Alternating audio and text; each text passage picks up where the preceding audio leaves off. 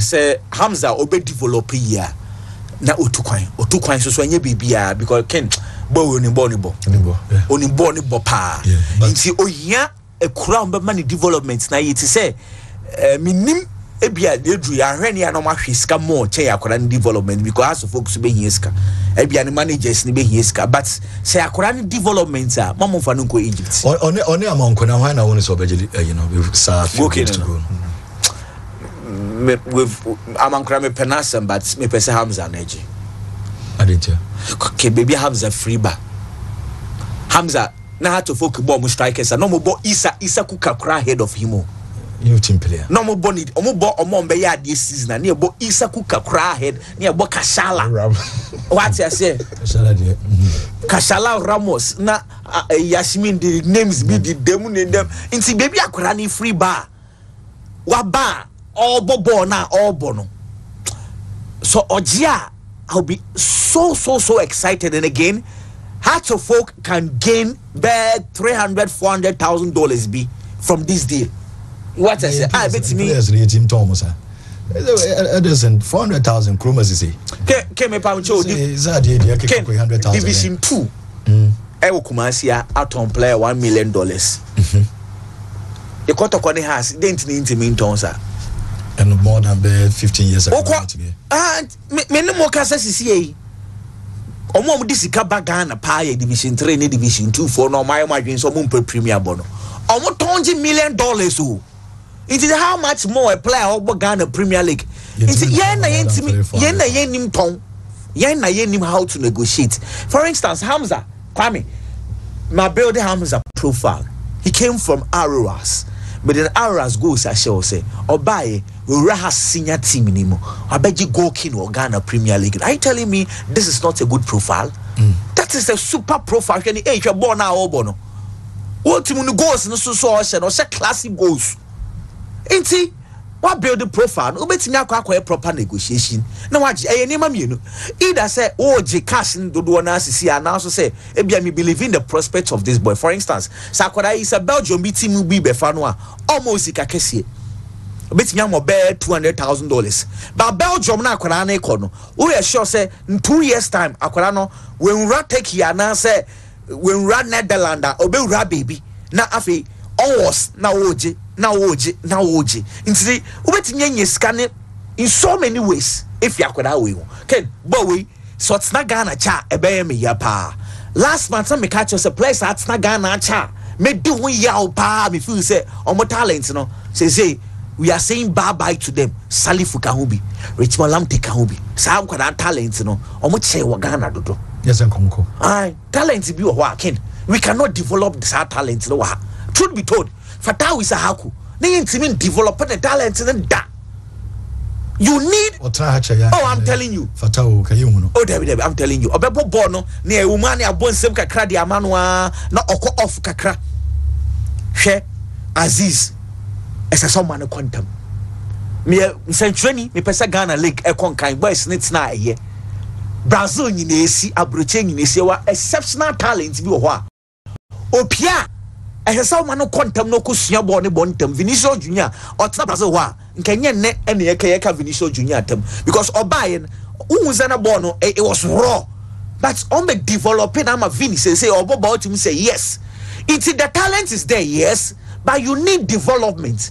It is our place, no. And Mamon Chow Ghana had to do a Ocha M1 Quadano. And why ye Ghana, ye football na ye pen. Because o quantamwa, Obetia Quaco dear, I'm another boy, Black Stars, no. Way a kahubi. Mempeso bets na hasiache, Aquano or talents brutal. Mameka Bakon count, Quatocopitaqua, only born Peter, Sabueno, only born brutal. The Konya you team be no one and come developing ye. Okay. I have no pressure. Since you got to copy some winning, and I say, almost survive. You game be cry do Jema and born up. She say, Kotoko team no one supporters who be some more. Oh, crown makers a pitaka no for us on crown to be because pressure or no. On willing near pension or share boy knee. But clearly, Kwame Peter no. Only born with the Belgium, Netherlands. Obeba besisi ya because akwara talent no super. Okay, I know Ghana go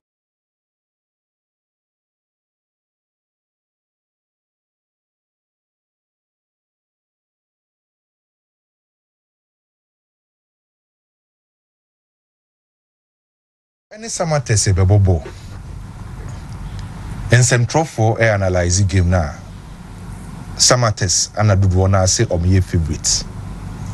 Kumasi Asante Kotoko head coach Prosper. I say Samates a favorite ahead of Kotoko. Enyamina make a coach in Neka. Kotoko supporters na Adubuana who say Samates and a favorites. So big question here say DNS here ene Kotoko ebebo bo on the Samates ebebo bo by nipa Adubuana say Samates and a favorite. So clear. Ken Samates etwi Kumasi Asante Kotoko 16 points. Samates etwi Kotoko 16 points. Enya points ketwa. Last season Pokra Mediama no G League no etwi Kotoko mu sen. Enti se Samates etwi Kotoko 16 points a etwa say Samates ebo no mo bo any form na ekro mo no. Enti se what say nipa dodo na e ka se Samates na bo mo ye favorite a ti ase. Die toswo Kotoko ebo baba Sports Stadium. Kings what check Ghana Premier League. Team bi wo ho na kwaku ni position nye. By oba ni fear untimi nkasa wo kwa wini. By ne Kotoko ebo baba Sports Stadium. Nipa dodo na ni gidie wo Kotoko mu so betime win because Kotoko na mu this season and untimi mpeke points ni wo fie. Enti apart from Samates etwe Kotoko 16 points no. Eye football ebetima ba se omo form no eye by Kotoko no say etina fie no on sent me pick points. No disrespect to any team Ghana has say by kid ye bo league out you know chatwo no or more points for fie sen Kotoko league table no out you na area by ni fie no or more points than Kotoko. No disrespect to out you Heart of Lions are or struggle no or more points than Kotoko fie but for akwana anko you know what the points do na saying Kotoko e ofie enti Kotoko e wo big problem e ofie ano ba be sia team o form. So another reason why yaman konfo ni say match we e den ba Kotoko no e ye Kotoko performance ofie.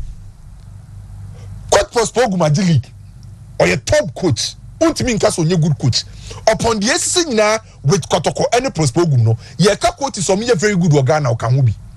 By this season coach Nurudin Amadu aye ade SM Prosper Ogum. Enti sa what the coaches ni mienu Nurudin Amadu sia now the Prosper Ogum sia Nurudin Amadu say so ya the SM Prosper Ogum. Enti ye ka the tactical aspect of the game so Samates say Kotoko ho check the individual performance of Samates.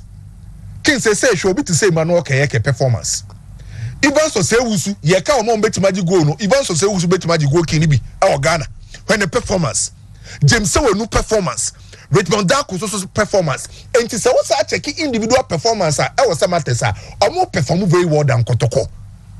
And to so betina se no kase Samates ebetima be good results wa hasia men kase ni paneboa. Sha Kotoko recent performance. Kotoko last 7 games on fair win. We lose 6 a draw 1. Fine. Yensen BM Ken Kotoko last 10 games. We win 1, we draw 1, we lose 8.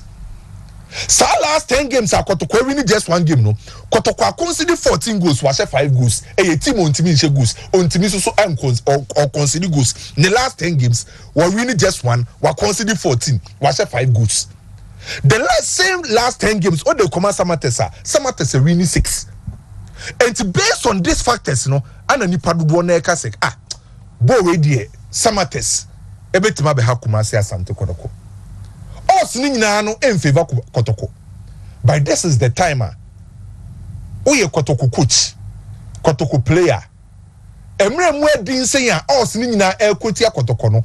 We na betimi dia 10 mu season no. Enya team bia na Kotoko ne bebo. Oni the leaders as it stands now na bebo. The moment Kotoko betima 10 season or betima win game no, 10 season build the confidence and the team spirit neba, team bonding ne seba. And Tenisa Kumasi Asante Kotoko e de some match we be agro da. The moment I be lose game we no, what kill it be na confidence cry or next game o say komediama. So for Kotoko so betima sa page ni season no, e was say shase ne enyambo echna. Season in the league ni de nyayeka. By Kotoko betimi enya a respectable position I was say shase nyambo echna. Because the moment Kotoko ever draw obelusu no can be Sports Stadium no. I just soldiers for them. Let's say football. Let's be at Chelsea. Sakuma na didi football. Nanu ya. But so mo support you. O cause now support two team the year.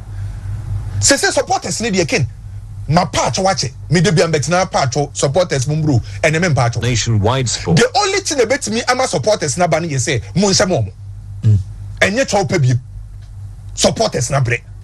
This season Kumasi Asante Kotoko supporters there was some ye bi o maye. Omo home games no mabo how many matches o ma win saying.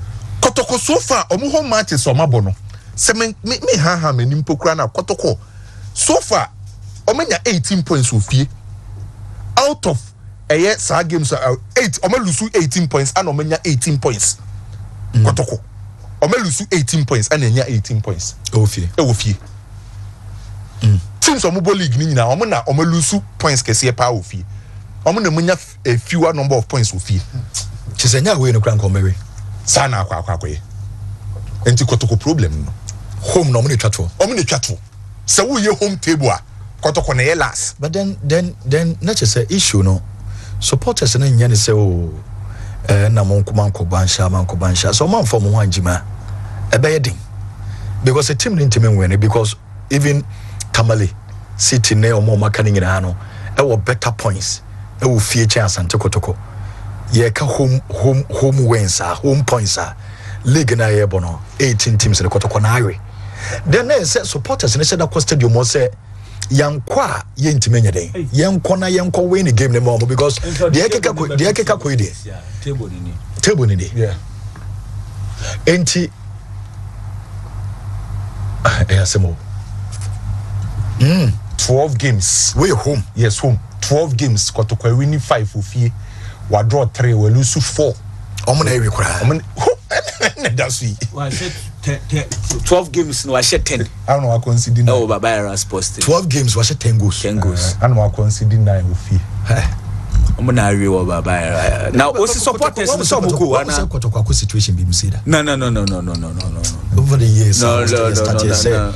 Situation say na sebi if you kraman kra awasan kra no odrufia ne ne eden what I say 12 matches will fee ntimi nkobada say we a big club na utifie na de bia ye show de sebi ngo asesam what I say ken players here no play almost share omo table no kura omo de sa problem we share table ni kura players no ogum kra de nkese say oda na ebo ne paso na de bia ne o sorry ade we hu na ne mu ahye no what I say e coach no exactly ono necessary de bia no nko ohwe the first and a place be omoda no as say obia room bia na ya printing kese na ebo timo froba no na bibia na ebo ho no one say yes this is the level amo mo abefa Kotoko no mo de Kotoko akodru say Kotoko kwaku pressure sa home record we na Kotoko enko na ansha see this season last year they net draw no doors last season mo draw 4 points e ma me be ka say e wo fie